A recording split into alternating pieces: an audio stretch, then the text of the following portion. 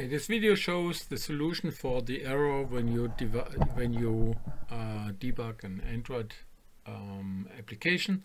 So this is my Android emulator, what I have there, and when I try to start it, then I get the error: installation did not succeed, the application could not be installed, install failed, insufficient storage. This happens when I have here my device, my developer studio, and when I run app, and then this one fails, as you see.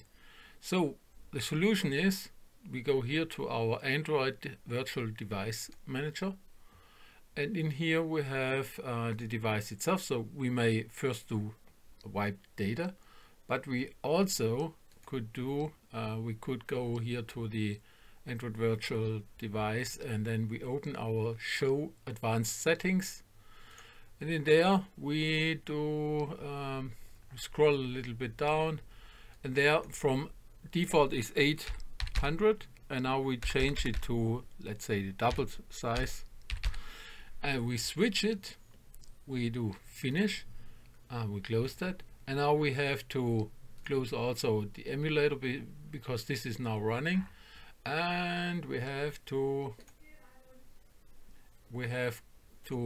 type this one here: wipe data. Do you really want to wipe user files from AVD, Pixel, something else, you know?